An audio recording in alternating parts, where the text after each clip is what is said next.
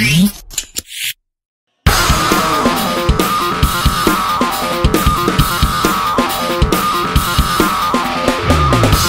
from the summer, we pretty much came in here working hard every day. Coach been pushing us every day. He's been trying to emphasize of us getting the ball more.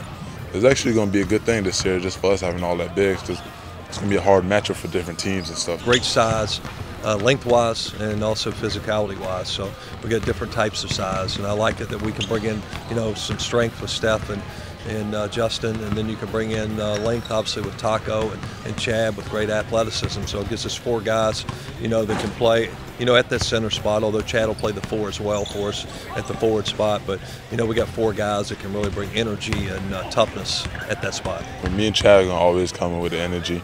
We're going to play a bus off, we're going to rebound, we're going to block shots, we're going to get excited plays for the crowd. I feel like Justin come in with more power because he's tend to be bigger than everyone. So it's going to be a tough matchup with him. And then we have Taco, which is just 7'6".